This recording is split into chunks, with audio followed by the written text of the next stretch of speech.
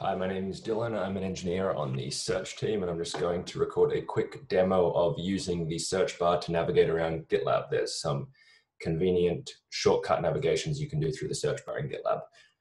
So I'll just show you a quick example. Firstly, if you're looking at a project and you want to get to merge requests, you can type merge requests, and you can see there's a link here in this project, merge requests, and it will navigate you to the merge request list for this project. That's one example of navigating around quickly. Another example is if you're anywhere in GitLab and you type user settings, you can quickly navigate to user settings, and it will take you to your user settings. There's quite a few shortcuts built into here. There's even ones that take you to help pages. So if I type API help, I end up on the GitLab README for the API. There's quite a lot of stuff in here, and I don't remember what it all does. So I'm actually just going to try to find the code that corresponds to this. So I know it'll be in a Ruby file somewhere, and I should see the words API help, and that will be corresponding to the code that actually generates all these autocompletes. So here it is in search helper. We can see all of the different autocomplete options.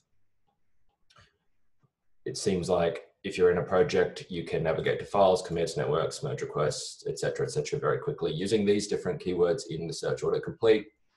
You can navigate to these help pages, and you have some global ones for settings, SSH keys, dashboards, and if you're an admin, you can navigate to the admin section using this autocomplete. This, obviously, looking at this code, you can see this can be easily extended to adding more pages. We have lots of new features in GitLab since this was first created, and we may be able to conveniently navigate you to deeper levels. For example, maybe serverless or something, under these different menu items, we might be able to navigate you to deeper sections.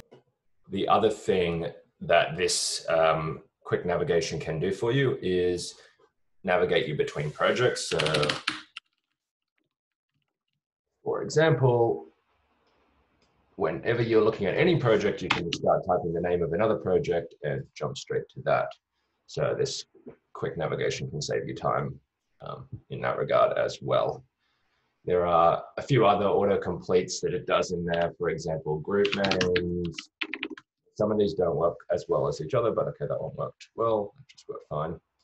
And you can navigate to the GitLab org group. So there's quite a lot of navigation you can do in here, and certainly the structure that is used to generate this could be extended quite a bit if we had more ideas of what people might use this for. The biggest challenge with this today is this is sort of a bit of a mystery feature that very few people know about, which is why I was making the demo, because it's quicker for me to show somebody what it is rather than explain it, because a lot of people don't even know that this is here.